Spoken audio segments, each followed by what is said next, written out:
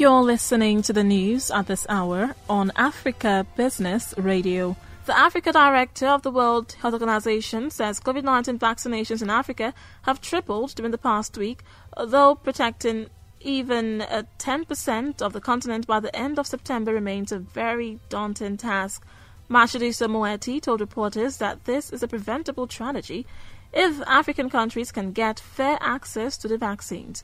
The WHO Africa Director says 13 million doses were administered in the past week, 3 times more than the number of shots given in the previous week as donations of doses increased from developed countries.